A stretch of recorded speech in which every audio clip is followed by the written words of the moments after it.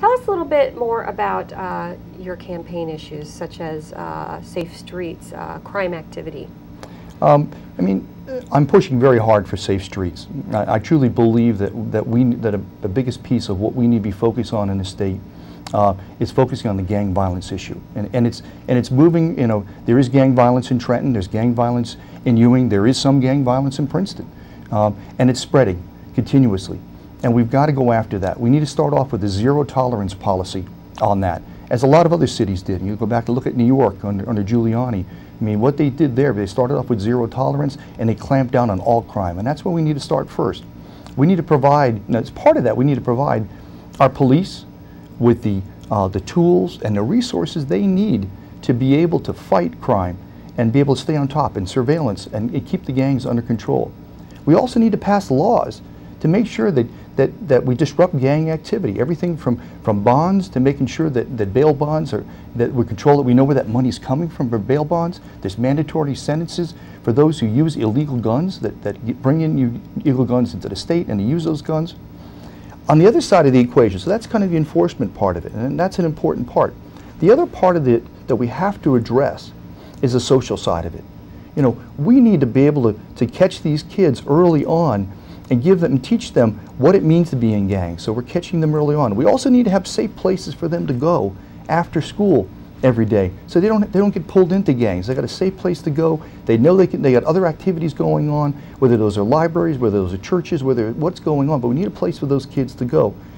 Probably most importantly, the long-term problem we've got to solve is we've got to find jobs. We've got to build jobs. We've got to create jobs, especially in cities like Trenton. You know, I mean, that's where the most the activity is going, and part of that in Ewing, but the biggest piece in Trenton.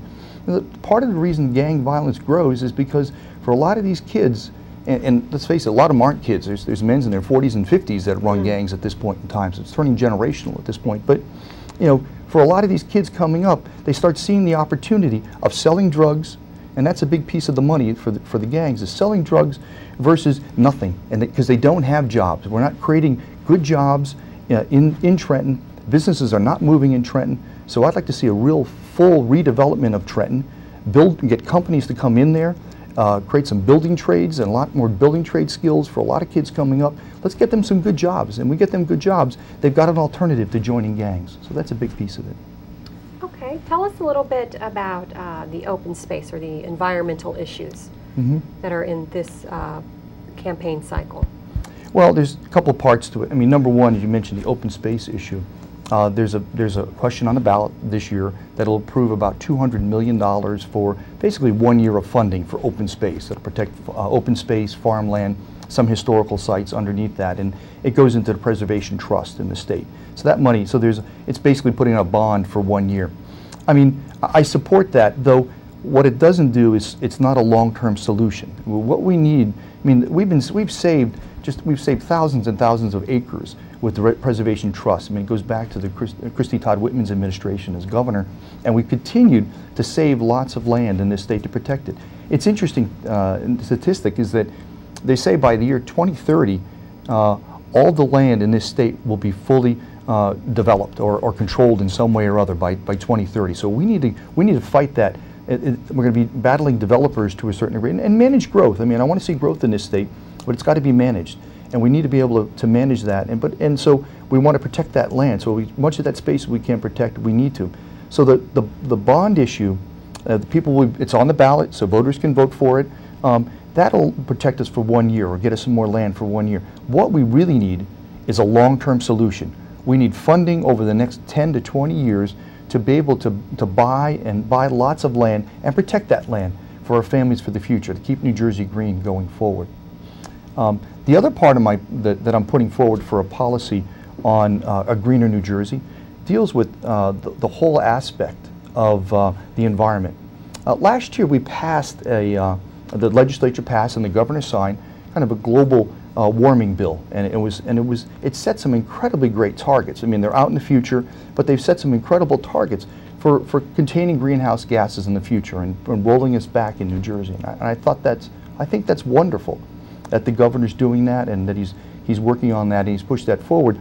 The problem is that bill that passed didn't have a lot of specifics in it. It laid out a lot of generalities, and it passed over to the Department of Environmental Protection to go frame out a lot more details going forward. So we need, what I'd like to see is the legislature to take up that and drive a lot more of those changes into that. And do you have any of those specifics in mind? Well, I mean, there's a few things in there. Just, I mean, setting things, everything, looking at auto emissions, looking at power plant emissions, looking at emissions from companies and all the rest of that. Carbon trading, that was not a major piece of the legislation, and so there's a lot more things that can be added to it. Even in, even California, when they passed their bill, which basically New Jersey paralleled that bill and mimicked it pretty closely in at least the targets that are in there. In California, they put a lot more specifics of how to achieve it, and Governor Arnold Schwarzenegger pushed that and drove that initiative there. So I'd like to see New Jersey put a lot more specifics in there and drive that agenda. It's interesting too, on the environmental front. Because there's other parts of the policy I've been pushing forward. Other aspects of it are deal with protecting our groundwater, protecting our reservoirs. I mean, what's happening in New Jersey too is as a lot of open space continues to be bought up, what happens is all the development around reservoirs starts to get squeezed.